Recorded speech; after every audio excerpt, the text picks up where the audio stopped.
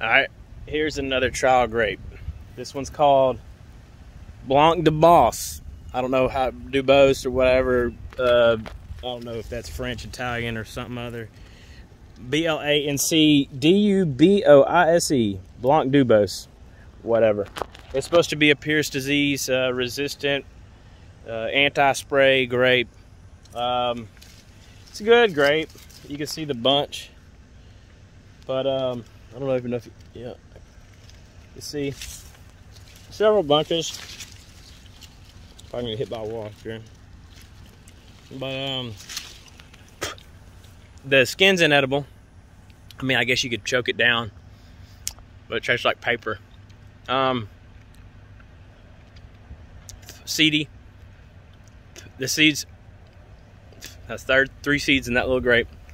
Like I said, the skin, it's like chewing on paper. It's not good. Not something that's worth it. I mean, it obviously grows good. This is it. You can see how healthy the plant is. I don't spray anything on anything. So if it wants to die, let it die.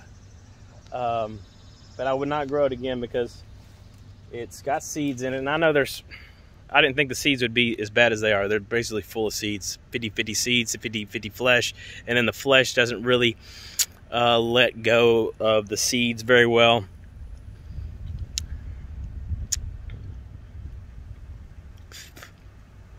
Got a good flavor. 3 seeds. Then all you get is that little, can't eat the skin. All you get is that little bitty, not worth it. No. Let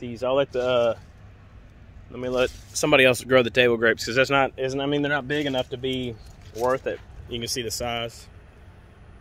They're good, but there's just so much stuff that's better that grows a lot easier. You can see it's a decent sized little plant.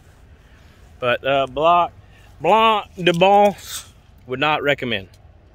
No, grow something better.